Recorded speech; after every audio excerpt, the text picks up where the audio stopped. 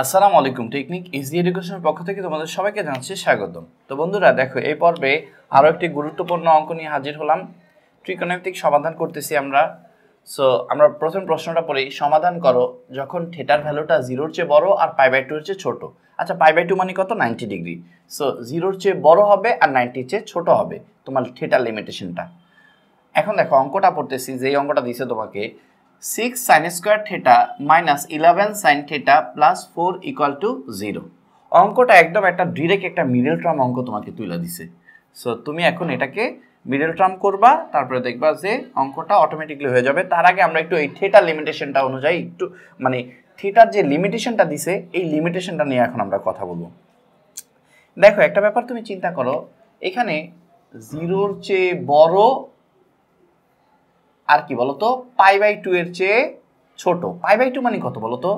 আচ্ছা, 180 ডিগ্রি মানে হইল কত বলতো? পাই। তার মানে 180 ডিগ্রি মানে যদি হয় পাই, তাহলে 1 ডিগ্রি কত হয়? 180 ডিগ্রিতে কত হয়? পাই। 1 ডিগ্রিতে কত হবে? π/180। তাহলে 90 ডিগ্রিতে কত হয় বলতো? 90 ডিগ্রিতে কত হয়? Pi into 90 degree divided by 180। এখন একটা ব্যাপার চিন্তা করো, সেটা হলো যে 90 দিয়া 180কে কাটাকাটি করলে কত হয়? 2 হয়। তাহলে 90 ডিগ্রি মানে হইল কত বলতো? π/2। সো 90 ডিগ্রি মানে কত বলতো? π/2। তার মানে 0-র চেয়ে বড় আর π/2 এর চেয়ে ছোট। π/2 মানে কত? 90 ডিগ্রি। π/2 মানে কত? 90 ডিগ্রি। সো 0-র চেয়ে বড় আর 90-র চেয়ে ছোট কোন কোয়াড্রেন্টটা নির্দেশ করে আমরা একটু দেখি তো। এই যে দেখো, এখানে একটু ভালো মতো লক্ষ্য করো, তাহলেই বুঝতে পারবা তোমরা কি একটা ব্যাপার জানো, সেটা হলো যে এইখানে কিন্তু 0 ডিগ্রি। এইখান থেকে আসলে কি কোণের পরিমাপটা শুরু হয়। তুমি পজিটিভ কোণ আর নেগেটিভ কোণ যে কোনো কোণ এখান থেকে মেজারমেন্ট করা শুরু হয়। সো এখান থেকে দেখো, এটা হলো 0 ডিগ্রি। এই অক্ষটা দেখতে পাচ্ছ, এই অক্ষটা কি বলো তো? 0 ডিগ্রি। সো লেখো তুমি 0 ডিগ্রি।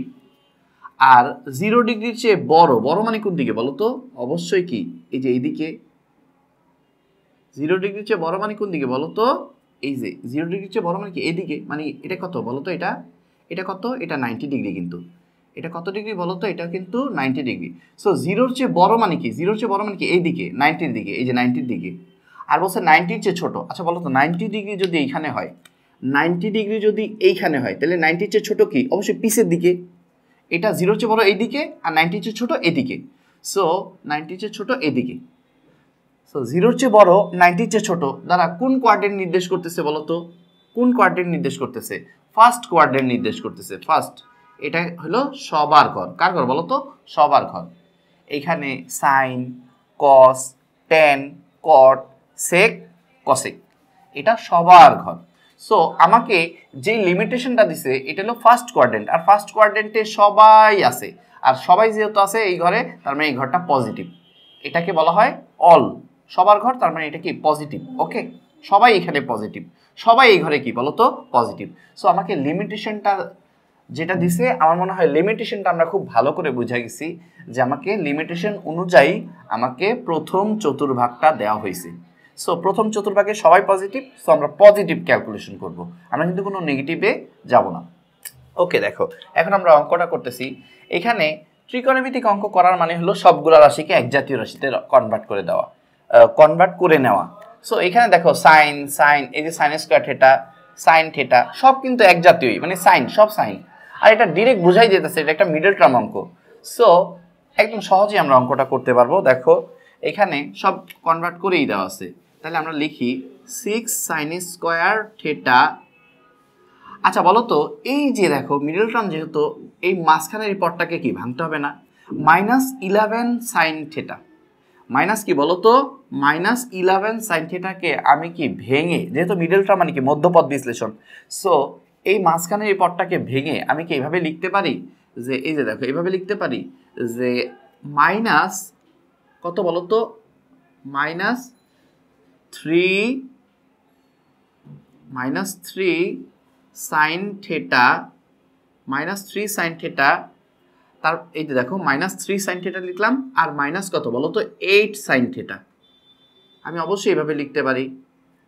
তাহলে -3টা সাইন থিটা -8টা সাইন থিটা, এই দুইটা মিলায় কি -11টা সাইন থিটা হয় না?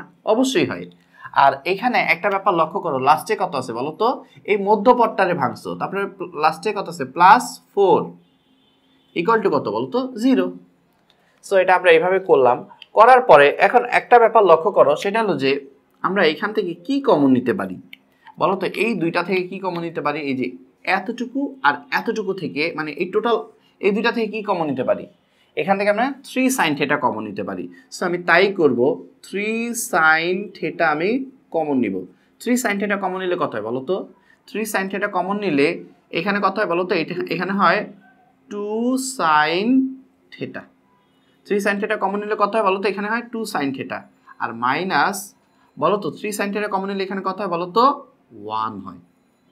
মানে 3 সাইন থিটা কমন নিলে এই জায়গাটা কত হয়ে যাবে? 1 হয়ে যাবে। আর এই যে মাইনাস মাইনাস, আর 3 সাইন থিটা কমন নিলে এখানে কত হয় বলো তো? এখানে হয় তোমার 2 সাইন থিটা। ওকে, এটা মনে হয় বুঝে গেছো। এখন দেখো এখান থেকে এই যে এতটুকু থেকে দেখো এখান থেকে কি কমন নেওয়া যায়? এখান থেকে কমন নেওয়া যায় -4।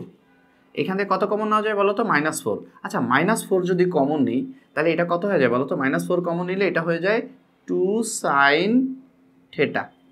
আর -4 কমন নিলে এটা কত হয়ে যায় বলো তো? -4 কমন নিলে এই +4টা হয়ে যাবে কত?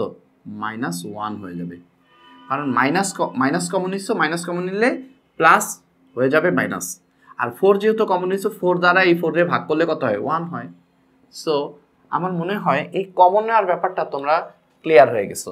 এখন এখানে দেখো, বা আমরা এই যে 2 সাইন থিটা -1, 2 সাইন থিটা -1, আমি চাইলে 2 সাইন থিটা -1 কমন নিতে পারি।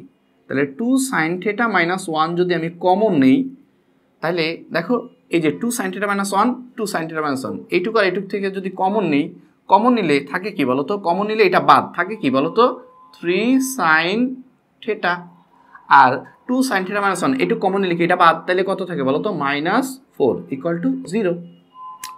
এখন আমরা কিন্তু সবাই শিখছি যে দুইটা ত্রিকোণমিতিক রাশির গুণফল যদি কি হয়? 0 হয়, তাদেরকে পৃথক পৃথকভাবে 0 লেখা হয়। তাহলে আমরা লিখতে পারি হয় কি বলতো? হয় 2 সাইন থিটা -1 ইকুয়াল টু কত? 0 লিখতে পারি। এখন দেখো 2 সাইন থিটা, আচ্ছা -1 ওই পাশে গেলে কি হয়ে যাবে? +1 হয়ে যাবে। আর এই যে দেখো সাইন থিটা বলতো +2, এই 2টা গুণ অবস্থা আছে, ওই পাশে গেলে ভাগ হয়ে যাবে। সো এখানে একটা ব্যাপার চিন্তা করো, সেটা হলো যে সাইন থিটা বলতো এই যে হাফ দেখতে পাচ্ছ, হাফ সাইন কত ডিগ্রির মান হাফ বলতে পারবা? সাইন 30 ডিগ্রির মান কিন্তু হাফ। সো আমরা এখানে এই হাফের বদলে, আচ্ছা আমি একটু ব্যাপারটা একটু ক্লিয়ার করি যে সাইন 30 ডিগ্রির মান কত বলতো? হাফ। এখন 30 লেখার তো কোনো সিস্টেম নাই, তোমাকে এই সাইন 30-র বদলে কত লিখতে হবে? π/6 লিখতে হবে। সো আমি π/6 লিখলাম, এই যে হাফ। তার মানে একটা ব্যাপার বলতো, এইখানে এই হাফের বদলে আমি কত লিখতে পারি? সাইন π/6 লিখতে পারি। সো আমি এখন তাই করব, দেখো এই হাফের বদলে কত লিখব? আমি লিখব সাইন π/6 লিখব। এখন দেখো উভয় পাশ থেকে আমি যদি সাইনটা কেটে দেই তাহলে কত হয় বলো তো? থিটার ভ্যালুটা আসে π/6। ওকে, সো আমার মনে হয় এই ব্যাপারটা তুমি ক্লিয়ার হয়ে গেছো যে থিটার মান π/6। এখন আমরা যেই কাজটা করব সেটা হলো যে, দেখো খুব ভালো মতো বোঝার চেষ্টা করো, সেটা হলো যে আমরা কিন্তু দুইটা ত্রিকোণমিতিক রাশির গুণফল কত? 0। তার মানে হয় এইটা ইকুয়াল টু 0 লিখছি, হয় এইটা সমান সমান 0 লিখছি, লিখে থিটার একটা ভ্যালু পাইছি। এখন আমাকে এই অথবা এটা ইকুয়াল টু 0 লিখতে হবে। তাহলে দেখো আমরা লিখব অথবা আমরা কি লিখব? দেখো এখানে লিখব 3 সাইন থিটা -4 ইকুয়াল টু কত? 0। মানে এতটুকু সমান 0 লিখলাম। এখন এখানে একটু ভালো মতো লক্ষ্য করবা, সেটা হলো যে 3 সাইন থিটা, আচ্ছা -4 যদি ওই পাশে চলে যায় তাহলে কত হয়ে যায় বলো তো? -4 ওই পাশে গেলে কি হয়ে যাবে? +4 হয়ে যাবে। আর এখানে সাইন থিটাটাকে রাখো, বলো তো 3 ওই পাশে গেলে কত হয়ে যায় বলো তো? 3 ওই পাশে গেলে কি ভাগ হয়ে যাবে? 4/3। একটা ব্যাপার একটু ভালো মতো বোঝার চেষ্টা করবা, সেটা হলো যে এই যে সাইন থিটার মানটা কত আসছে বলো তো? সাইন থিটার মানটা আসছে 4/3। আচ্ছা আমরা জানি সাইন 90 ডিগ্রির মান কত বলো তো? 1। আচ্ছা 4/3 কি 1 এর চেয়ে একটু বেশি না? 4/3 কি 1 এর চেয়ে একটু বেশি, তার মানে আসলে সাইন থিটার মানটা 4/3 এরকম কোনো অ্যাঙ্গেল আসলে বাস্তবে তুমি কি পাবা না, যে সাইন থিটার মানটা কি বলতো 4/3, এটা তুমি কি পাবা না। সো সাইন থিটার এই মানটা কি বলতো গ্রহণযোগ্য। সাইন 90 ডিগ্রির মান কত বলতো? সাইন 90 ডিগ্রির মান এই 4/3 তুমি সরি সাইন 90 ডিগ্রির মান কত 1, তারপরে সাইন তোমার মনে করো কত বলতো 45 ডিগ্রির মান কত 1/√2, তারপরে তোমার মনে করো সাইন 30 ডিগ্রির মান কত হাফ, তারপরে তোমার সাইন 60 ডিগ্রির মান কত √3/2। সো সাইন কোনো কিছুর মান তুমি পাবা না যেটার মান কি মানে 4/3 হয়, হ্যাঁ, এই এতটুকু লিমিটেশনের মধ্যে। সো এই জিনিসটা কিন্তু গ্রহণযোগ্য হবে না।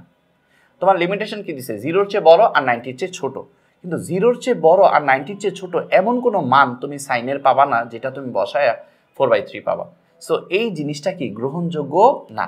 এই জিনিসটা মানে বাস্তবে এটার আসলে কোনো তুমি মানে তোমার আসলে এই লিমিটেশন অনুযায়ী তুমি কোনো পাবা না 4/3, যে সাইন এত ডিগ্রির মান 4/3 এরকম তুমি আসলে পাবা না। সো এই জিনিসটা কি বলতো গ্রহণযোগ্য নয়। সো লাস্টে লিখবা এটা গ্রহণযোগ্য নয়, এটুকু লিখে দিলেই হবে। হ্যাঁ, তো আমি লাস্টে দিয়ে আরেকটু বলতেছি যে এই লিমিটেশনের মধ্যে মানে 0 থেকে বড় আর 90-এর চেয়ে ছোট এরকম কোনো বাস্তবে কোনো মান সাইনের নাই যেটা তুমি বসাইলে, ধরো কথার কথা সাইন 55 ডিগ্রি তুমি বসাইলে 4/3 পাবা না, এরকম কোনো মান নাই। সাইন মনে করো যে 63 ডিগ্রি, এরকম সাইন 63-র মান 4/3 এরকম আসলে কি এতটুকু লিমিটেশনের মধ্যে সাইনের কোনো মান নাই যেটা বসাইলে 4/3 পাওয়া যাবে। সো সাইন থিটার মান 4/3 এটা আসলে গ্রহণযোগ্য না, মানে এরকম কোনো মান আসলে পাওয়া যায় না। সো এটা গ্রহণযোগ্য নয়। আমার মনে হয় জিনিসটা তোমরা বুঝে গেছো। আর এই যে দেখো তার মানে আমাদের আলটিমেট আনসার কত বলো তো, থিটার মানটা কত π/6, এটাই আমাদের কাঙ্ক্ষিত আনসার। সো বন্ধুরা আমার মনে হয় এই যে আমি ডিটেলস অঙ্কটা করলাম তোমরা অঙ্কটা খুব ভালো করে বুঝতে পারছো। এই পর্বটি দেখার জন্য অনেক অনেক ধন্যবাদ। পরবর্তী পর্ব দেখার আমন্ত্রণ জানিয়ে ভিডিওটি এখানেই শেষ করছি। আসসালামু আলাইকুম।